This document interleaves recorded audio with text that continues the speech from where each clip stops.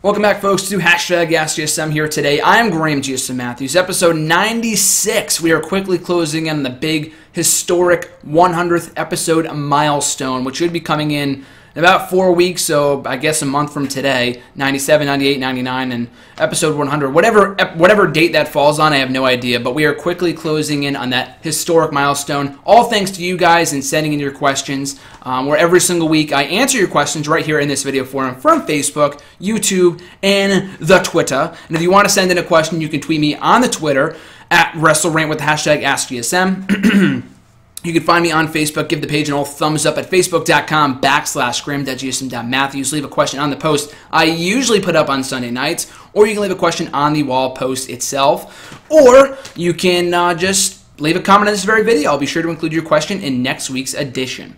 So like I said last week at the start of last week's edition, I am using a new program to record these videos, Windows Movie Maker, which I know is the absolute shit, but I'm just a basic pleb like that. I just use the basic of the basic. Whatever pumps out videos, I will use it. I'm not dishing out any money to buy a new program, or at least not right now. But anyway, that just shit the bed on me, so I'm using another program. And last week when I recorded the video, because it was just one long take, which I usually do anyway, and it went almost an hour, I guess, I don't know, just somewhere along the way it went out of sync between the video and the audio. I don't know if it's because of the new program, or it's because, like I said, it was because it was one long take, or because I did widescreen. I have no idea. So this week we're not doing widescreen, which doesn't make that big of a difference anyway. And to kind of prevent that measure, I mean, it was fine when I did the video blog on Friday. I did a full 20-minute video talking about the top 5 returns that I want to see in WWE. Cheap plug if you want to check that video out before you watch this one.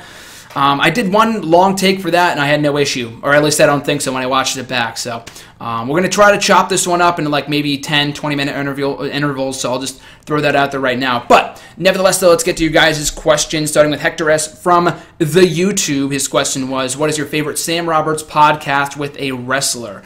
So I love Sam Roberts. I think the guy is a great podcaster, great professional broadcaster, as he likes to call himself. Easily one of my favorite non-wrestling personality podcasts to listen to, along with the Solid Monster, both of whom I have met before. Both are great guys. Sam Roberts, you can check out his stuff here on YouTube, on his podcast, which goes up every single Wednesday. All of his interviews are great. Everyone from Tatanka to Chris Jericho, I've enjoyed them all. That's how entertaining he is. That's how personable he is with his interviewees. All of the wrestlers that he talks to. Even like he's so great of an interviewer that I watch all this stuff that he does with non-wrestlers, with like celebrities that I've never even heard before. I watch those on his YouTube channel. But anyway, yeah, all of his interviews are great, so it's kind of hard to pinpoint a certain one. I enjoyed his ones with The Miz and CM Punk, just more so because you know, those are my favorites, and Ryback as well. But probably the most entertaining interviews of his to listen to are the ones that he does with Paul Heyman. They're such great friends, and they have such amazing chemistry together, is that basically the podcasts, nothing are being said, but it's still entertaining as all hell, because Paul Heyman just basically for the entire hour busts Robert's balls the entire time. It's so great. They just play off each other so well. So be sure to check out one of those interviews. He just did one recently right over SummerSlam weekend on the YouTube channel. I'm pretty sure it's on his podcast as well. So if you've never seen any of his work before, be sure to check it out. That was a great interview, along with the rest of his the interviews that he does on his podcast and on YouTube. So also from YouTube, the first KFC, their first question was, do Jason Jordan and Chad Gable have potential on the main roster? Absolutely. From the get-go, I have been praising these guys nonstop. They're awesome. These guys are the second coming, and I'm not the first one to say this, but these guys are the first coming, or the second coming, rather, of the world's greatest tag team, Shelton Benjamin and Charlie Haas. And it goes far beyond the fact that one is black and one is white. It goes far beyond that. Chad Gable is like a young Kurt Angle. And again, not the first one to say this. A lot of people have said this, but you look at not only his look in general with the singlet and his in-ring ability, but his charisma. The guy is great. The Ready, Willing, and Gable rally towels and stuff, those are going to sell big if they start selling those in NXTshop.com or WWE Shop, whatever the hell it is that they sell the NXT merchandise at. They're great. They're going to sell big in front of the Full Sail University guys, so that crowd. So I would definitely start selling those soon. I'm sure they will. I'm sure they're going to sell a ton more of those than they did for Ricky Ortiz. And anyone who recognizes that reference, I applaud you, because that guy was on TV for like all of 6 months back in 08 or 09. So if you watched ECW back in 2008, then you would know who he is. But nevertheless, I do think Jason Jordan and Chad Gable are a great tandem. Chad Gable, I mean, Jason Jordan, Took some time for me to warm up to him. I never really thought he was all that special. It just kind of screamed bland to me. I've talked about it in past videos. You know, go back a year ago and here on the channel, I would talk about Dillinger and Jordan. They just didn't really do it for me as a team. Both were very talented, but from a personality standpoint, Jordan didn't have any charisma. But now it seems like he's finally coming into his own as a character. But Chad Gable's already there. That guy is awesome. But I think these guys can be a true cornerstone of the tag team division, not only in NXT, but WWE, hopefully sooner rather than later. I mean, they should win the NXT tag team titles first. Then again, you know, Enzo and Colin have them, but I still feel like they should be on the main roster right now, but I digress. They're a great tandem. I feel like they have a lot of potential to be very successful on the main roster when they eventually get there. His second question, what is your favorite and least favorite Night of Champions opener? Favorite, I mean, I was looking back at all the openers in Night of Champions history. None of them really screamed like, wow, that was amazing. Because it might have been you who asked that same question right before SummerSlam. And, I mean, there were some there were some great matches that opened up SummerSlam over the last 25 years. I mean, granted, SummerSlam has been going on for over 25, almost 30 years at this point, and Night of Champions we've only had for about 7 or 8 years. But the point still stands. In those 8 years, we have not had a mind-blowing, amazing match to kick off Night of Champions. From what I can recall, looking back at the results and stuff. But if I had to choose of all the openers that have happened at Night of Champions, probably the one between Kofi Kingston and Dolph Ziggler from the 2010 Night of Champions installment. That no-holds-barred match. No, I don't think it was no-holds-barred. It might have been. I feel like it was if Ziggler just got DQ'd or counted out, he would have lost the belt. But, I mean, those guys have had a million matches together. They had a long series of matches that summer from, like, July to September. Like, almost every single week they were facing each other on SmackDown. But it was hard to complain when their matches were always so good, and this was easily the best of the bunch, a very, very good match to kick off the show, and probably my favorite Night of Champions installment ever. I mean, that was the second pay-per-view I ever bought as a fan. I just thoroughly enjoyed watching it. I'm probably going to be watching it at some point this weekend before the pay-per-view, but yeah, probably that's my favorite Night of Champions opener in the history of the event. Least favorite? Again, I mean, there weren't really many, as many mind-blowing matches that we had to open Night of Champions, which is basically none from what I can recall.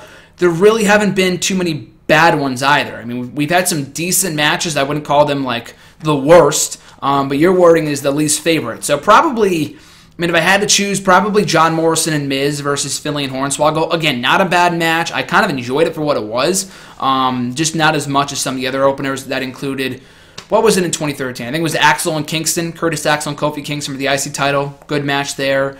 What was it last year? Cesaro and Sheamus would probably might be my favorite opener. That was an amazing match. Or no, that wasn't the opener. It was the tag team title match. That's what it was. But yeah, we had a lot of good matches on this show. I mean, we had a lot of good matches at Night of Champions. The least favorite would probably be Finlay and Hornswoggle versus Miz and Morrison from the 08 Night of Champions. It just, I mean, I was going to write this in an article, then I just kind of kiboshed it. But, you know, Hornswoggle almost beating a future WWE champion in The Miz. That's how... That's what the comparison was back in 2000. I mean, at that point, they never knew that Miz would go on to become as big of a star as he did in 2010. But very strange, very strange. I didn't need to see Hornswoggle as tag team champion, or at least considered a legitimate threat to the tag team champions. Frankishire 15. Their question was: should Mark Henry go into the WWE Hall of Fame next year? It depends on when he retires, which I've talked about here on the show before.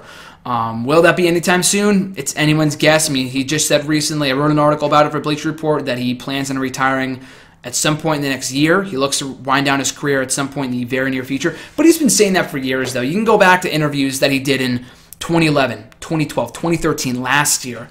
He keeps on saying all the time that he's going to be retiring. Like, oh, I'm going to retire in the next year. I mean, nothing against Mark Henry, but the guy's always saying, I'm going to retire in the next year, and he doesn't retire. So I wouldn't take his word for it this time. And, I mean, seeing is believing with Mark Henry. But WrestleMania 32 will be emanating from his native Texas, so I could see why it would be fitting. I mean, there's so many other people I would induct before Mark Henry, at least right now. Henry will certainly be Hall of Fame worthy, in my opinion, at some point. You know, he is Hall of Fame worthy, just to induct him as soon as next year. I mean, I could see it for the Texas element, but he's not done yet. It's not like Edge or Michaels where they needed to get them in ASAP because both of them are like guaranteed Hall of Fame and, you know, worthy inductors.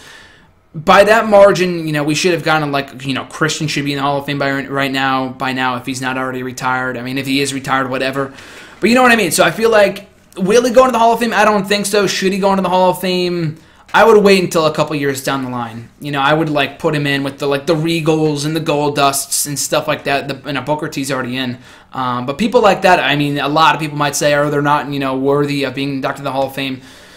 The criteria for the WWE Hall of Fame is so skewed. It's really all subjective and who deserves it and who doesn't. So I feel like Mark Henry is worthy at some point. As soon as next year, I wouldn't rush to that just yet. He's still part of the active roster. And before you give me the Ric Flair comparison from 08, he was still part of the roster when he was inducted. It's Ric Flair and Mark Henry. So just consider who you're comparing there for a second. His second question, should Mark Henry, no, I'm still on the Mark Henry thing, should Eric Rowan return? Or when should Eric Rowan return? I feel like he's still injured. I mean, people are saying like, oh, why isn't he here right now? He's being buried by management, and you know that's why they're not including him in this Wyatt family shit. I feel like he's still injured. I mean, otherwise he would be back by now. They're not going to hold him off TV for no reason. I mean, they probably have no plans for him, but I feel like he's still injured. Unless he comes back tonight as the third guy, which I can't see being a possibility. I don't want to see, honestly. I've talked about that before here on the show, maybe last week. Eric Rowan, if anything, when he comes back, should be a part of the Wyatt family. There is no rule that says the Wyatt family needs to be 3 members. They can have a Ravens Flock-esque group where they have more than a couple guys in it. I mean, not like to the NWO limits where it's like 1 million people, half the rosters in the Wyatt family. But with 4 people, I don't see a reason why they can't put him back in. He was teaming with Harper before he got injured anyway, so I don't see any reason why they can't. I mean, why it wouldn't make sense. It's not like he was feuding with Harper before he got injured, before he went down with the injury. So, yeah, I would put him back in the group when he gets back. And, yeah, I just see no reason to have him team with Ambrose and Reigns. There's no chemistry there. Rowan is not that good where people will mark out if he's the third guy, if he's revealed as the big mystery partner for the former Shield members. I just see no reason to do that. So have him return whenever he's healthy. I feel like, right now he is not ready to return. I think a lot of people don't understand that. Maybe he is ready, and maybe I'm missing something, but as far as I know, he is still injured, and the timetable for his return was like November or something like that. So we'll have to wait and see, but I wouldn't return. I wouldn't bring him back until he is 100% healthy and just put him back with the Wyatt family. Moving now into the Facebook questions. Got a couple questions. Mark S. sent in like 10 questions. I'm not going to answer that many questions, but I did pick 2 of his that I thought I would answer. His first one being, who should be the third member with Roman Reigns and Dean Ambrose? Who deserves it? And who would add most to the team? So basically going from that question to this one, perfect tie-in, perfect segue, I guess I should say. Yeah, not Eric Rowan. Not Eric Rowan. In my personal opinion, I just feel like that would be a major disappointment. RJ has pitched Baron Corbin. I was not fully convinced of that at first, but he did win me over with that idea, with just the booking of it, and you missed it. If you missed his idea, I read it off last week on the show here on #SGSN. We talked about it on WrestleRant Radio. There's a clip of it here on the channel. There's plenty of places to listen to it, so I'm not going to repeat it here. But Baron Corbin would be fine. I mean, if he's not going to be, if he's going to be a heel at some point, I could see that. Just as like a loner babyface, it's not going to work because the NXT people turned on him pretty quickly. But yeah, Baron Corbin would be fine. Randy Orton, I would love to see. I feel like we still don't know if he's going to be the third guy based off the attack last week or not. I've been saying that for weeks now. Randy Orton should be the third guy just because for what it would mean for a future feud with Bray Wyatt. Now, that would be awesome. And the chemistry he would have with Ambrose and Reigns would be great. He would be a great addition to the team. But as RJ said when he was pitching his idea to me, that it really all comes down to whoever the third guy is being a legitimate threat to Braun Strowman. That's exactly what all of this is about. Finding someone to match counterpart Braun Strowman. And Randy Orton would get easily destroyed by Braun Strowman, as we saw last week on Raw. So it has to be some sort of monster, or, if it's like a fucking Santino-level guy, then what's the point? Just so we can get pinned, that makes absolutely no sense. Ambrose and Reigns are not that dumb. So it has to be someone that's credible. And I would go with Randy Orton. Again, wouldn't make that much sense, but I would go with Orton just for the great match aspect of it that we can get at Night of Champions. And, yeah, either Orton or Corbin right now. No one else really makes that much sense. Apollo Crews, way too soon. Would mark the hell out, but way too soon. Samoa Joe, kind of the same thing. He's going to be feuding with Finn Balor pretty soon, I'm sure. So, yeah, I would say one of the two between Baron Corbin or Randy Orton. Second question, should a title change occur on SmackDown? Would it be good for the show? I feel like the last title change we got on SmackDown, I want to say was when Del Rio won the World Heavyweight Championship on like the first or second episode of 2013. So almost 2.5, 3 years ago at this point. It's not surprising that we haven't gotten one since, because SmackDown is essentially dead. I mean, I watch SmackDown. Many people don't. I just review it from my website. I enjoy it more often than not, but that's just because I'm a fucking mark. But yeah, just there's no reason for it. I don't think a title change occurring on SmackDown would really do anything to boost the show's numbers. I mean, we saw a title change on Main Event when the show first happened. They made the show out to be a big deal for a while, and then it just went to the wayside. They're never consistent with any other show but Raw in terms of how important it is and where it ranks among the best shows in the company. Other than NXT, which you can consider is not a main roster program, I'm talking about Superstars, SmackDown, Main Event. All of those shows were treated as big deals. Even ECW were all big deals when they debuted, and they just went to shit because they stopped caring about it. Once the numbers just barely, start to flounder just a little bit, they just give up. That's what Vince's motto is. Just barely not doing well. He doesn't hold out hope. He doesn't try to put more effort into it. He just fucking gives up. And I'm not a fan of that approach, but that's what they've done with all their shows. I don't think a title changing on SmackDown would really do anything to make people care about the show. I mean, even if they brought it to USA Network next year, I mean, that'd be a perfect opportunity to make the show mean something again. But they had that opportunity earlier this year when they went to Thursday nights, and they still didn't do anything with it. We got a casket match in the first episode. We got some big matchups for the first month, and that was it. They basically just stopped giving a shit about the show after a while, which was unsurprising. A lot of people saw that coming. It's disappointing because I feel like SmackDown could be a great supplement to Raw and whatever you don't get in on Raw, which is impossible because the show is 3 hours, but nevertheless, SmackDown could be a great show for where you can further storylines that are not furthered on Raw. If you don't want to bring back the brand split, that'd be the perfect use of SmackDown for right now. They don't want to do that. A title changing on SmackDown, title changing hands on SmackDown, I don't think would do anything to change that. As we saw in 2013 with the Del Rio situation, people cared about SmackDown for a week, and then it went back to meaning nothing. Moving along here to the Twitter questions. First, from @WeGaza487, their question was, GM mode or universe mode, please explain. So I made no bones about it. GM mode for life. Universe mode is not bad. It's cool that they have as many specifics as they do. All like you don't know what's going to happen and stuff like that. But at the same time, that aspect of it can be a huge detractor to the mode for me personally, because I like to be in control. Like if you were running WWE, I like to be surprised.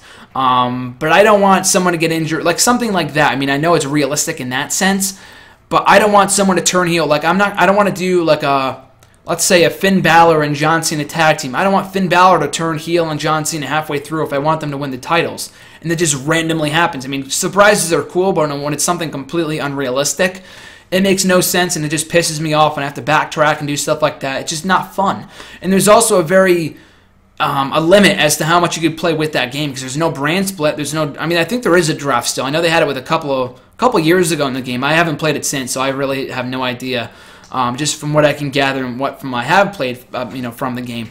GM mode, it's just so much like that era in wrestling that most of us loved. I'm not going to say all of us, but most of us loved, with the Raw and SmackDown aspect of it, trading superstars back and forth, doing the draft every year, doing the cross-promotion pay-per-views at SummerSlam, Raw and SmackDown at the Rumble. Like, stuff like that is awesome. And that game came out SmackDown versus Raw 2007 came out in 2007 and 2006. Brain fart there for a second. And I still play that game. I bought that game, I think, in 2009. Fucking 6 years ago, and I still play that to this day with John, because the game is so great. There's so many endless possibilities with people turning heel, moving them into Raw, moving them to SmackDown, taking them off the roster completely. There are endless possibilities with that game that you just don't have with universe mode. You just play it for like a week or two, and then you get bored, because you can't even go back and look at all the results that you did. And if you want to write those down, it just takes too much effort. In GM mode, you have all your results up to a year. So, and I wrote a whole article about that, so you can check that out for further explanation. It's on What Culture. I wrote it about a month ago, explaining 10 reasons why General Manager mode should be brought back in replacing universe mode, because I think it is 10 times more superior to universe mode. Our next question comes from @PrincePretty77. Their question was, do you think Sasha Banks versus Bayley at the next NXT TakeOver could be better than Trish Stratus versus Lita? Excellent question. I definitely think there's a chance of that happening. Now, Trish Stratus and Lita were the cornerstones of the Divas division. Let's face it. It was the women's division when they were wrestling, back in the early 2000s to the mid 2000s. But I mean, they had some great matches. But then again, I was watching Unforgiven 2006. Not their best match. I've seen some of their past encounters. Their final match ever, Unforgiven 06, the night Trish Stratus retired and won the belt from Lita. Very good match. Fucking pales in comparison to Bayley versus Sasha Banks. Maybe I'm just wearing rose-colored glasses or whatever the phrase is. Maybe I'm just being biased because I love NXT so much and I was there for that match. But honestly, you watch both matches back and tell me which one is better. Trish Stratus and Lita had the character development that is not seen in the women's division today. NXT women's division has that same character development that matches them to Trish Stratus and Lita. They are on that same level in that respect, in my personal opinion. But they also just had history. They feuded for years. Their first match they had in like fucking 2002, 2001. They feuded for on and off for 4 and 5 years, and maybe people got bored of it. I don't know. I wasn't a fan at that time, but they continued to have great matches regardless of what role either woman was playing. And in this specific scenario with Bayley and Sasha Banks, they too have history. Not as long as Trish and Lita. Maybe if they continue wrestling for the next couple of years, which I'm sure they should and they could. They do have history right now, dating back to when they both debuted in 2013 in NXT, and they had matches even back then. So you look at how far they've come, both of them, since then, their evolution of their characters, and as many people have said, as I have said in the past as well, the match from NXT TakeOver Brooklyn, the best women's match in WWE history. Name me a better women's match than Bayley and Sasha Banks. There is none. There is none. Not even Trish Stratus and Lita. Those two women had the history. Their matches were very good. This match was exceptional. And I think the next match at the NXT TakeOver, the next match at their TakeOver special in October, the Iron Woman match, the Iron Man match, Iron Maiden match, as the Solomons refer to it as, which I thought was pretty clever. Whatever you want to call it.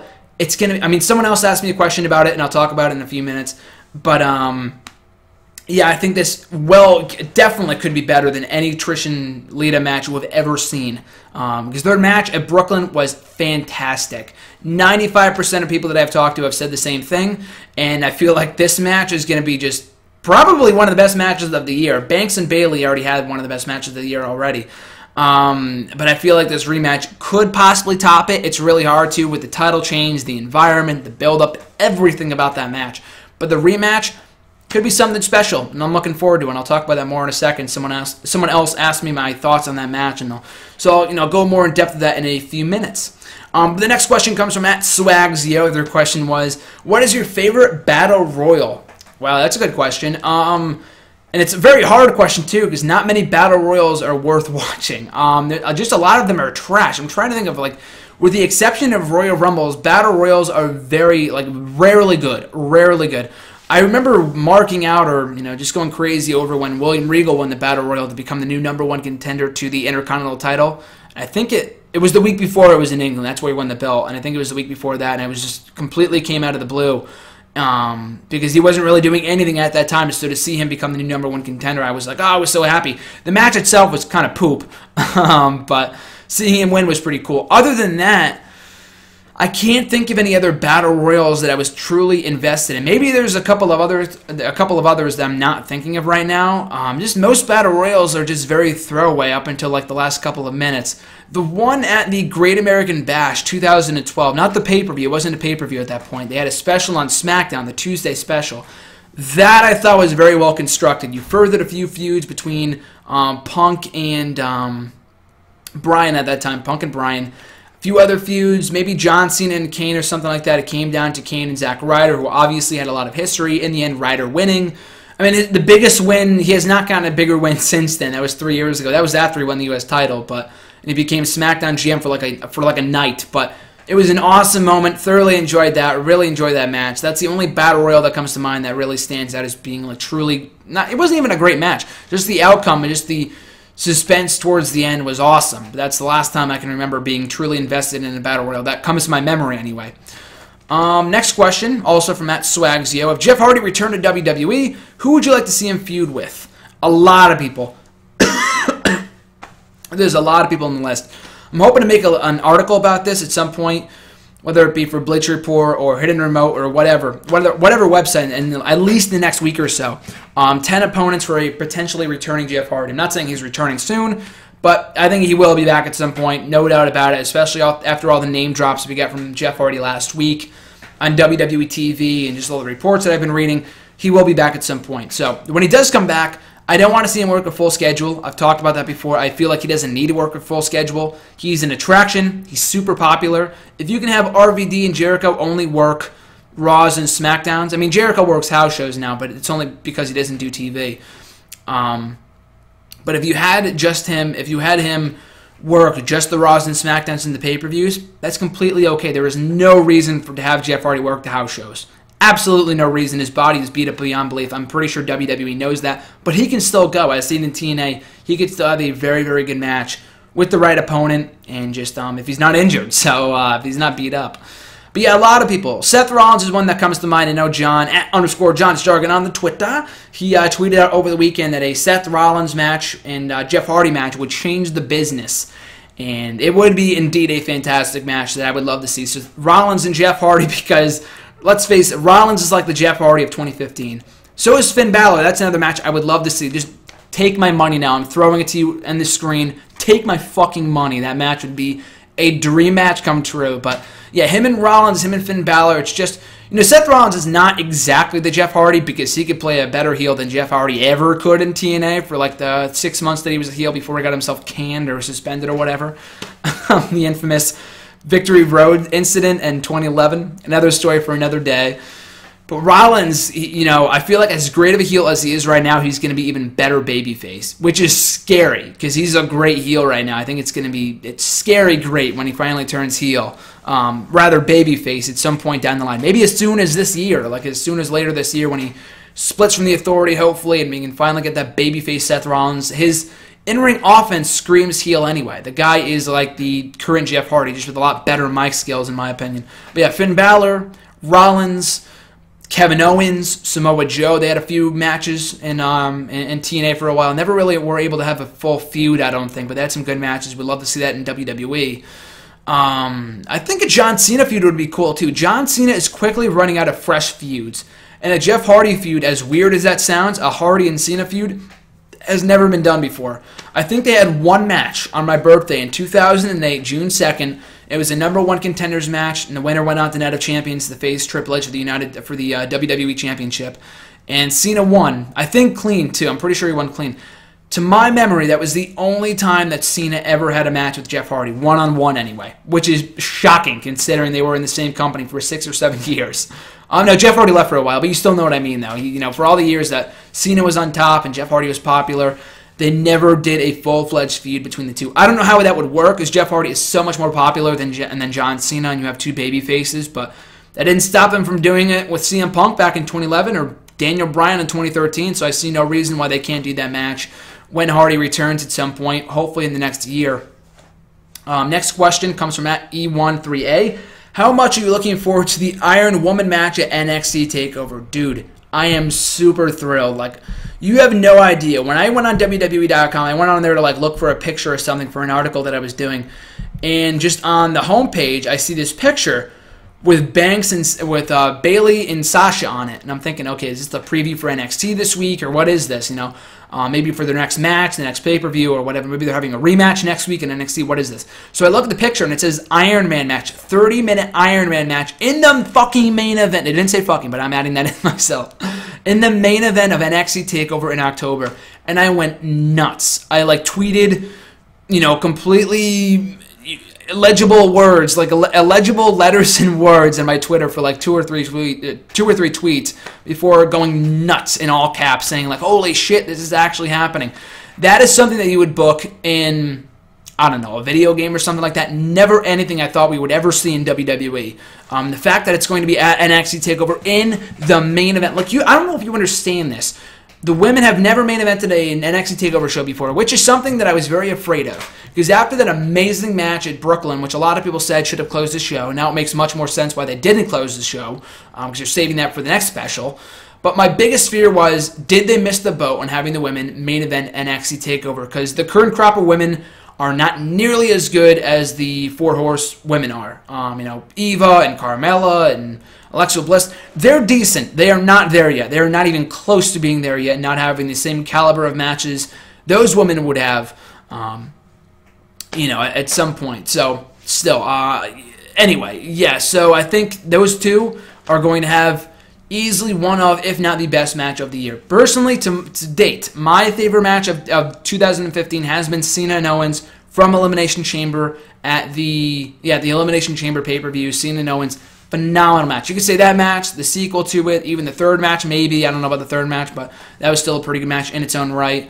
The triple threat from the Rumble, Roman Reigns and Brock Lesnar at WrestleMania, Taker and Lesnar, if you want to go there. There's so many matches that could be considered the match of the year. Banks and Bayley from TakeOver last month, and I think this match could match it. Like I said earlier, it's going to be hard to top it because that match was so great. From the build to the moment to everything about that match was so fucking phenomenal. It's going to be so tough to top it, but if there's any two women that could top that match they had the first time around, it's Sasha Banks and Bayley. So moving along here to our next question on the list, also from @313A. It was Sting's antics with the Rollins statue out of character, and he said in parentheses, I can't see WCW face Sting ever resorting to that.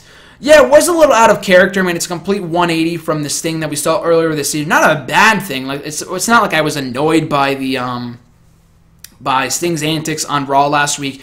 I just thought it was weird. They're not ruining Sting. WWE is not ruining Sting. I don't want to hear that crap. If you want to make that argument, fine. I'm not going to listen to it because I don't think it's true. I think they've done just fine by him. He's not competing on superstars, not like he would anyway, but it's not like, he lost to WrestleMania. Yes, I do agree that was a bad move, but everything else since then, everything else before that was so good, so great. The promos have been good. He's facing quality opponents. I can't complain. Me personally, anyway. If you want to disagree with that, that's completely okay. But anyway, though, I feel like with the Sting antics on Raw last week, as a lot of people have said, I tweeted this out last week after Raw, very TNA Jokerish, very TNA Sting, Joker Sting, which I didn't like. A lot of people thought was good, like, oh, that was the best run he ever had in TNA. I hated Joker Sting, not because of my hate for TNA, like I love TNA, but at that period in time, TNA was unbearable to watch in 2011, and Joker Sting was awful. I love the Joker, I love Sting. Combining the two, I thought was so stupid, and I thought Sting, while he showed personality, which is good, as opposed to just standing there and not saying anything, just being quiet. I like that Sting. I like Crow Sting. I like the quiet Sting. If he talks, it's fine. I like his promo skills too. I think he's come a long way as a promo guy since WCW. I think that TNA helped him in that respect, and that he got a lot better as a mic worker. But Joker Sting, I just thought was so stupid, and I'm hoping that last week was a one-off occurrence, one-off appearance with the Joker Sting. We're back to the regular, very serious Sting, maybe non-talking Sting. I don't know if we'll ever go back to that, but at least the serious Sting, I want to see that Sting back, and the passionate Sting, not the joking, ha-ha, and hanging off the garbage truck Sting. I'm not a fan of that. I think it's not going to ruin his character, but too much of it could be unbearable, like overbearing if they continue to do it. So hopefully that will not become the case. His third question. Push, repackage, release. Always love these questions. Continue to send them in. There's a lot of tough ones, especially this week, but remember to keep on sending these questions, and I always love answering these on #AskUSM. But his question was, push, repackage, release Cesaro, Cody Rhodes, and Curtis Axel. This one was a lot easier than a lot of the other ones I got this week. I would push Cesaro, repackage Rhodes, release Axel. Cesaro is in desperate need of a push right now. He should be main event, in my opinion. Repackage Rhodes. Stardust, he's doing fine with the gimmick, but I just feel like there's so much more money in Cody Rhodes. And then release Axel. I know a lot of people like Axel. I like Curtis Axel, but he is just, after pushing him, and I know it wasn't his fault that he just fucked up, that they fucked up the pairing with Paul Heyman and he lost to CM Punk every single week. I still feel like that was the downfall of his character. The fact that he was made to look like a loser against CM Punk every single fucking week for the entire latter half of 2013. That's what ruined him, in my opinion. But he had an IC title run. They tried with him. It didn't work. The guy's hardly on TV. Just let him go. Of those three people, you can't make an argument otherwise. There is no way that I would release Cody Rhodes and Cesaro over Axel. Any day of the week, that would not be the case. So, pretty simple one. Push Cesaro, repackage Rhodes, and release Curtis Axel. At Cody Collier 37, His question was, how many falls do you think the Iron Woman match at NXT TakeOver could go on October 7th? I mean, it could go like, I know the Cena and Orton one, which was their last Iron Man match on, 6 years ago, which is crazy to think about. I just wrote an article for Bleacher Report saying why WWE should bring back the Iron Man match. We are well overdue for an Iron Women match, whatever. It's been so long, and I think these two women are the perfect people to bring it back with. Anyway, though, that match between Cena and Orton, Cena and Orton and Banks and Bayley are two very different sets of opponents, but they went, I think, maybe 5-4, 6-5, like a lot of falls, almost 10 falls in that match. And for an hour, that's different. This is 30 minutes. And if you think about it, too, I hate matches where, like, for the 2 out of 3 count falls match, I always love those kind of matches, but I hate when they do the fall in like the first 2 or 3 minutes. That's like basically saying any of their other matches that they would have had against each other, it would have ended in 2 minutes. It makes no sense. Why would you do that? I understand they want to get the 3 falls, but space it out a little bit. Pretend like it's an actual match and give it 10-15 minutes. Maybe have the second fall, go a little short. But the first fall should not be under 8 minutes, in my opinion. It's ridiculous considering who's involved. But anyway, in this instance, Banks and Bayley had like a 25-minute match or something close to that NXT TakeOver Brooklyn. So I can't see them doing like 7 falls in a half an hour if their first match went almost 30 minutes and they had 1 fall in the entire thing. I would do what people have been comparing this matchup to Michaels and Hart, in which they do no falls up until the very end, unless they want to go sudden death. If they want to do sudden death, that's fine. They went overtime with the NXT TakeOver special in Brooklyn, so they can't. I see no reason why they can't do it again if they need to, if need be. Either do that or just have someone get the fall in like the last final minute. I mean, it would be fine if they went like, 3-4, I'm beating you, whatever. I could see them doing that. That's completely okay. The match is going to be great regardless, but the better story to be told, in my opinion, is getting just 1 fall. 1 fall in the entire 30 minutes, and Bayley gets it in the last like 30 seconds. Banks has her in the Banks statement. She rolls her up for the pin, gets the 1, 2, 3, and retains the belt before the clock can run out. So I would probably do that. I mean, again, constant falls, I'm fine with that, but I just don't feel like it's all that realistic considering their first match went almost 25 minutes and they got 1 fall in the entire thing. Next question comes from at Big Bird 432. Their question was, who would you push, repackage, and release? Sami Zayn, Kevin Owens, and Finn Balor. Very tough one. I mean, I love all these guys, so it's really hard to say. I'd probably push Balor. He has the most... I mean, him and Owens have star written all over them, but I feel like Balor is going to be the bigger moneymaker for the company, so I would push Balor. Repackage Owens. I mean, it's weird to say, I've talked about it here on the show in the past, that I don't feel like he needs to be repackaged. He just needs to be just built back up. His gimmick is fine. He is just him. So there's no... all these guys have the gimmicks that they should have, so there's no reason to repackage any of them, but... just for the sake of it, I think Owens and Zayn are kind of on the same level, but Owens, I feel like, can be a world champion. I feel like Zayn's size might get in the way of that, even though I do think he can be a big star for the company. So I would release Zayn regretfully and repackage Owens and push Balor. At Scarlet1 via the Twitter. Also a push, repackage, release question, and she's got 3 of them. Let's see here. Dean Ambrose, Seth Rollins, and Roman Reigns. So all of the 3 ones that they sent in were all groups. That's pretty cool. But yeah, the first one being Ambrose, Rollins, and Reigns. I know I've said in the past I would push Reigns or repackage Reigns or whatever.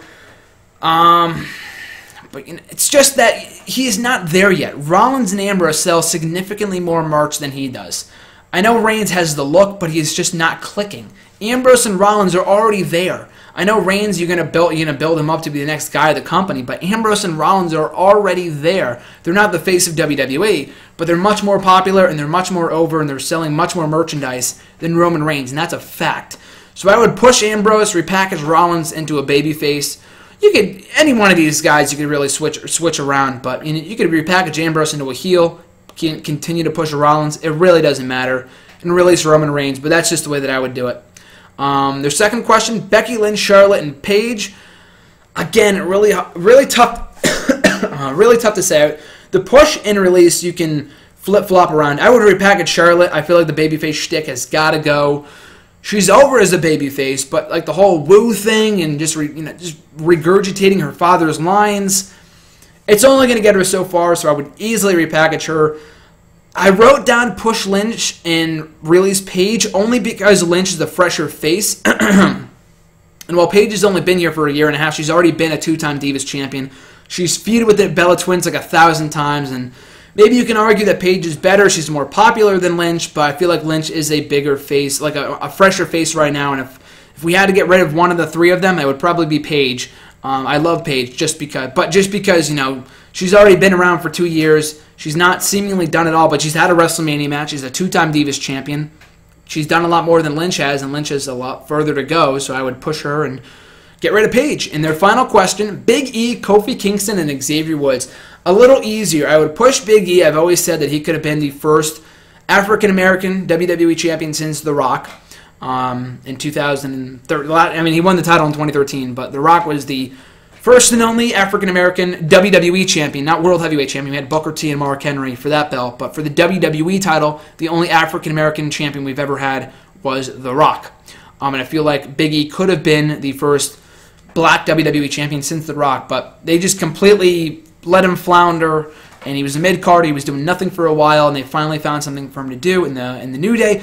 At this point, now looking at him now, he's a glorified mid-card act. Very entertaining. I don't think he could be a world champion. You know, in retrospect, but I would push him.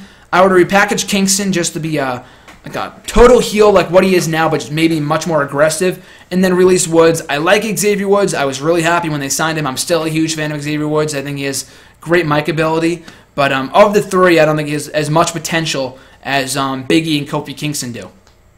Moving into our final set of questions here, also from @Scarlet1. What non-title matches could you see happening at Night of Champions? I wrote an article about this last week, and all the matches I thought were going to happen that were non-title have basically already been confirmed. Rusev and Ziggler I thought would be an intergender tag team match with Lana and Summer Rae. Lana got hurt, but we're still getting Ziggler and Rusev regardless, so that's a non-title match. What was the other one that I wrote down? It was that match and... oh, the six-man. The Wyatt family and then the Ambrose and Reigns match with their mystery partner. That's already been confirmed for the card, too, so... I mean, I don't know what other matches they could do. Cesaro doesn't have a match. Miz doesn't have a match. Sheamus doesn't have a match. Orton maybe you can get thrown as the third guy in that Wyatt family match.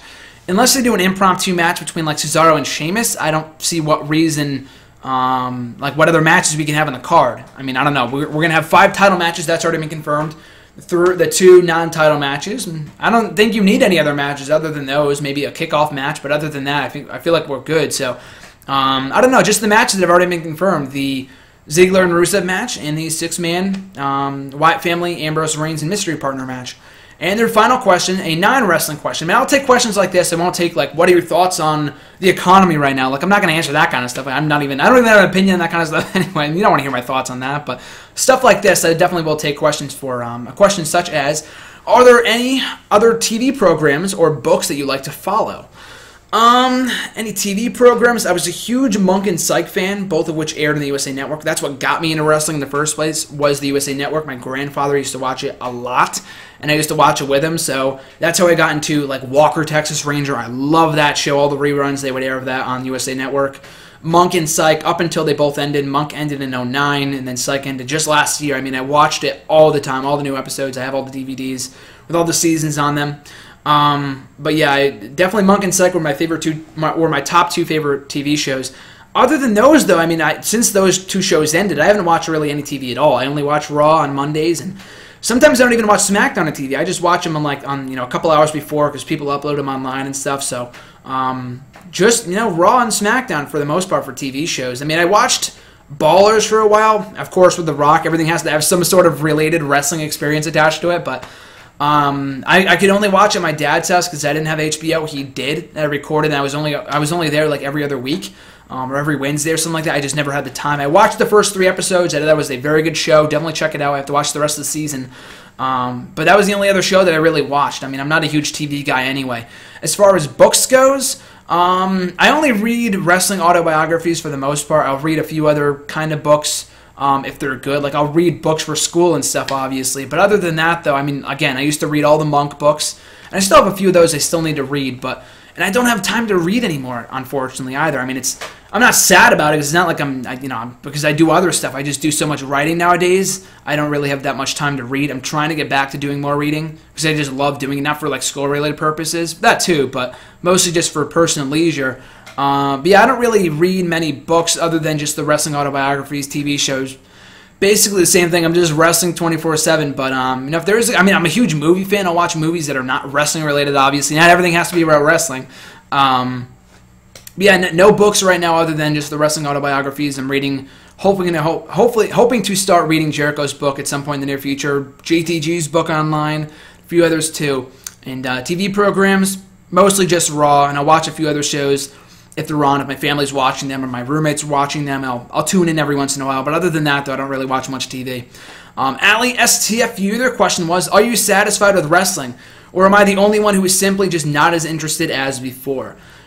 I'm satisfied with wrestling, but then again, I am a giant mark for wrestling. Not just for WWE or for TNA, for Ring of Honor, for Global Force, for Independence, for everything. For Lucha Underground, for every piece of wrestling out there. I'm a wrestling mark. I love wrestling. I will never stop love wrestling. I will never stop loving wrestling. My love for wrestling will only continue to grow as the years go on. That's just me, though. Maybe it's because I started watching at a time they went to PG, so I didn't know what it was like before that. Maybe it's because I started watching when I was 14. I didn't start watching when I was 8, and therefore when all my friends fell out of it, I fell out of it too. I didn't have that. I had a completely different experience. Maybe that is why I'm still watching to this day. And also, in addition to the fact I just do so much with wrestling in terms of my writing and all the other stuff that I do, there's no real way I'm ever going to stop watching. You know what I mean? That's just me, though. But right now, people are going to maybe jump to conclusions saying just because of one bad episode of Raw last week that wrestling's going to start going to shit.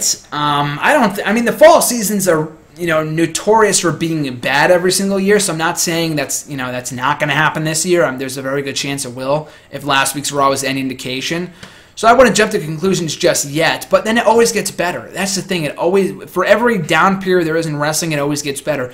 As for every up period, it always gets worse every once in a while. It's never going to be consistently awesome. There is always going to be those peaks and valleys in wrestling. That's just the way it works. That's the way the business works. But if you're not satisfied with that, if you're not interested in wrestling, that's completely okay. I never chew people out for, if you don't like wrestling right now, you're not a true wrestling fan.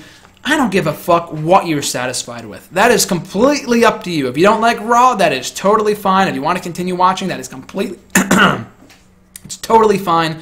If you don't want to stop, if you do want to stop watching wrestling, that's totally fine too.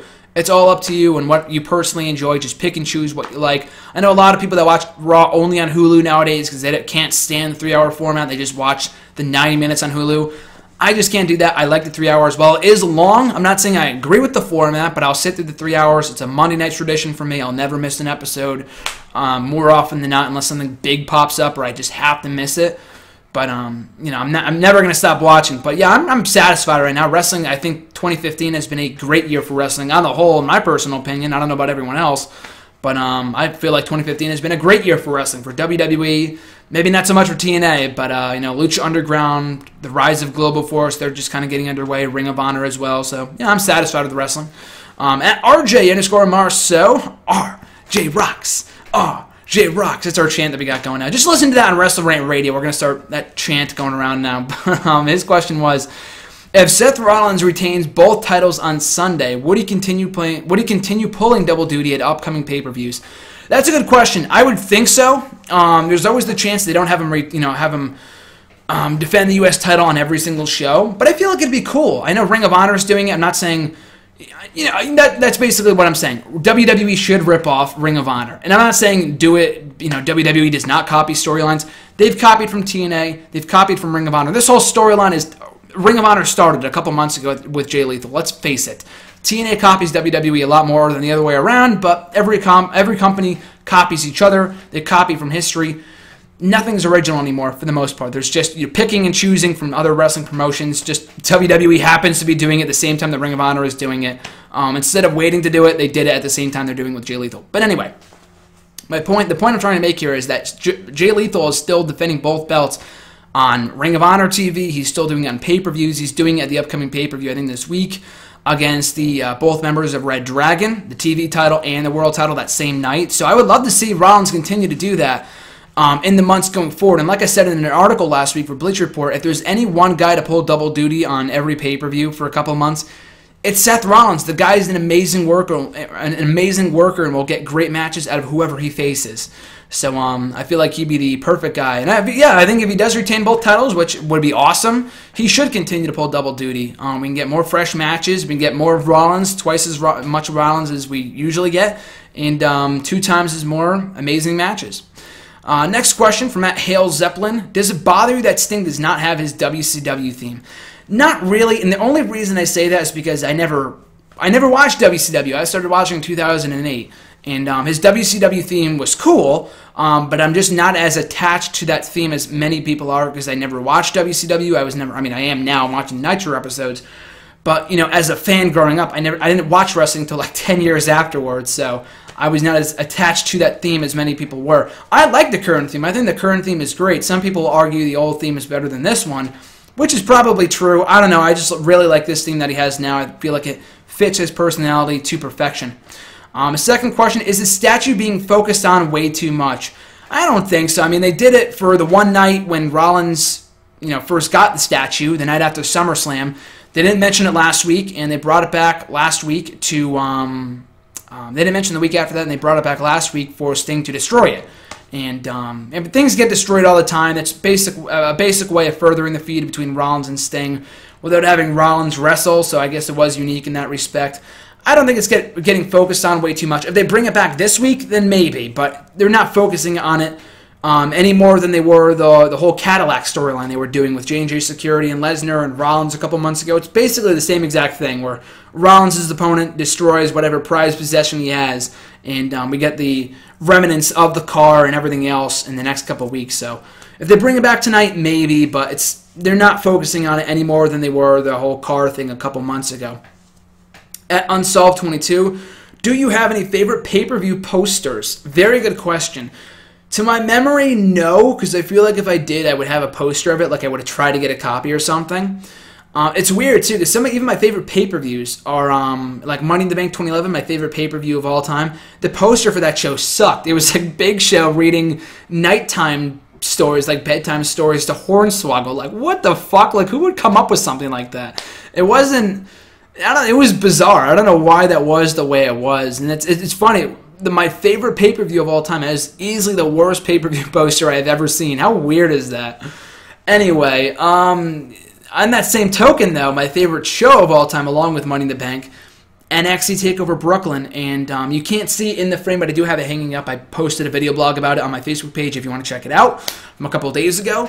But the poster for that show, it's like they were selling it on the shirts where they show all the matches for TakeOver and the NXT show they tape before the event. They're all on the poster, and I have that poster. It's hanging up here in my dorm room, like right beside me. You can't see it in the frame, but that's a great poster, and it reminds me of what an amazing night that was. Pay-per-view posters, again, the only one that comes to mind is the one for Night of Champions 08, and the only reason I can remember that one is because I think I set it as my screensaver for a while, like when I first started watching wrestling. That was when I first started watching, and I love the concept that every title was on the line. Like, Night of Champions was my favorite pay-per-view for a long time. For like a couple years, the Night of Champions was my favorite pay-per-view, and they finally changed it. I finally changed like my ranking of my favorite shows because Night of Champions kind of went to poop after a while. There's only a very handful, not even a handful, very few Night of Champions shows that are good to great. Most of them are kind of throwaway, in my opinion, or that's what it's basically become in recent years. But the pay-per-view poster for Night of Champions 08, very timely with the pay-per-view being this Sunday, but that pay-per-view poster had every current champion on the poster. You had Edge and Triple H and Mickey James and Matt Hardy and Miz and more. I thought it was cool to see all of them on the same poster. I love that poster so much. So probably that one if I do have any one favorite pay-per-view poster from WWE history. At Call3121, would wrestling skills be more important than the hardcore violence that once a hype years back? So I'm not exactly sure what you're trying to go for in the final few words there. You kind of lost me. I don't know what you were trying to say. If you're trying to ask, are wrestling skills more important than hardcore violence? I would absolutely say so. I mean, I know that was the whole thing in the Attitude Era, especially in ECW. And ECW is great and all, just for the whole vibe and the electricity that crowd brings. But just me personally, it's all subjective, but just for me personally, I'm just not a huge fan of all the hardcore, super violent shit. Like, when we get a good no-holds-barred match every once in a while that means something, and it's for a meaningful feud, I'm a huge fan of it. But if we get hardcore matches every single fucking week, TNA, it just becomes unbearable. Like, it just loses luster after a while, and they don't mean anything. And the thumbtacks, I'm not a fan. I think that's way too much. I think the people that are doing it, I appreciate their love for putting their bodies on the line for this business and for us. I am truly grateful for that, but sometimes they go over the limit with the shit they do, and I know they used to do that in ECW and CZW. Maybe they used to do that back in the days, and hopefully they don't do that anymore. A lot of that stuff is just a little too much, even for a diehard wrestling fan like me. But yeah, I feel like wrestling skills are a lot more important than just the hardcore violence that we used to see many years back, as you said. At Sheen Marcus, his question was, push, repackage, release Ryback, Owens, and Cesaro. Again, kind of an easy one. I would push Owens. I feel like he just needs... Again, push and repackage are kind of interchangeable in this question as well. I would repackage Cesaro. All these guys have great gimmicks, so I wouldn't change anything about them, but just for the sake of the question, you can interchange either of them, but I did put down push Owens, repackage Cesaro, and release Ryback. Huge Ryback fan. You will not find a bigger Ryback fan than I. Just the only thing is that of the three, he's probably never going to make it to main event. Cesaro, maybe the same thing can be said for him too, but I feel like there is still hope for him to become a world champion in WWE. Same thing with Kevin Owens, so I'm not going to give up hope on either of those guys just yet. So I would push Owens, repackage Cesaro, and release Ryback. Once again, from at E13A, his question was, sad question, name 3 wrestlers, any company who have the most depressing careers right now. Sad question, but a good one. I will say Damien Sandow. The guy went from easily the most depressing career right now. The guy went from being the top of the heap in earlier this year, the most popular guy arguably in the entire company at the start of 2015. Months later, he's not even on fucking TV. How does that even happen? How does that even happen? The guy has not been seen on Raw in like 4 months. No shit. No joking. No joking. You go back to, I feel like the last Raw appearance he made was when he debuted the Macho Mandow gimmick right before Payback. They lost that match to the Ascension. They have not been seen on Raw since. It's awful. Absolutely awful. Yeah, Damien Sandow, above and beyond, so depressing. Adam Rose, too. I just see that guy come out for like Superstars matches and main event and whatever. And I'm just like, really? It's so sad, especially after the whole ESPN thing aired, and the guy had so much positive feedback from that show, from that special, and they just paired him with Rosa Mendez. That was their bright idea, and he's doing nothing. He's doing nothing now. The whole bookworm gimmick, I feel like, is so limited and cliche and stupid, and just, I don't know. His career is depressing too, if only for the whole ESPN thing, that whole buzz from earlier this year. I couldn't think of a third guy. I put a couple dots because I was going to go back and think about a third guy. I just forgot. I would put the entire state of TNA right now. TNA is pretty depressing at the moment, so you can pretty much put anyone in that company on this list. But in all seriousness, no. In all seriousness, though, I would probably put maybe Fandango. Again, one of the most over guys in 2013 for a time anyway, right after WrestleMania.